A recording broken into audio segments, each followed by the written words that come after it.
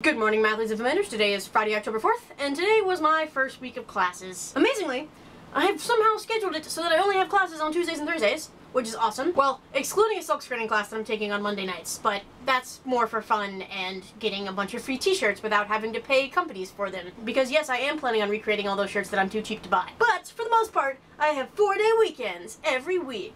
Yeah! So I'm taking a business class on options, which has been pretty interesting so far. I'm taking an applied math class that is an introduction to stochastic processes, which is like statistics and stuff, so I think that'll be fun. I'm also taking a class in econometrics, and so far that's been really interesting. I'm also taking a really hard-looking applied math class. Sophomore year, we all had to take this really horrible class called Introduction to Applied Mathematics, and math majors had to take it, applied math majors, and then all of the engineers, so at least we were all suffering together. But it was terrible and really hard, and I never wanted to repeat it. Well, guess what? This class I'm taking is like that times 2. The very first day he was like, alright guys, we're gonna review what you should already know, and he went through almost half a term of what I learned in that other class in like an hour. So that one's gonna show me some difficulty, but at least the prof is good. I found that with most of my math professors at Caltech, they all speak in an accent and they're sort of like boring and just like, I'm gonna write this stuff on the board, you better copy it down. But this guy was like super excitable, and he was like, guys, guess what?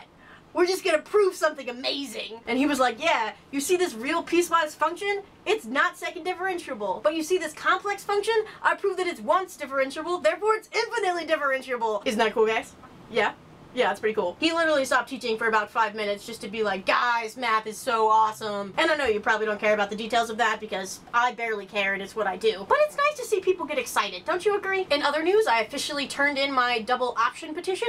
So I'm officially double majoring in applied math and business economics and management. So that's been a long time coming. It's good that I finally turned that in. Really, what do they expect when they ask me to get like 5 different signatures? Am I gonna get those all within like a week? No, it's gonna take me a year and a half. Other than that, not much is happening here. Basketball doesn't start for another week and a half or so. Caitlin, thank you so much for forgiving me for that one punishment, but please pick your other one soon, because I know that the longer I give you to think about it, the worse the punishment will be. I think we should definitely set a deadline. But that's all for me today. Sorry for the short video, but I've gotta run. For the Mathletes, I'm Susan. For the Film Majors, Caitlin will be back on Wednesday. Everyone else, have a great weekend.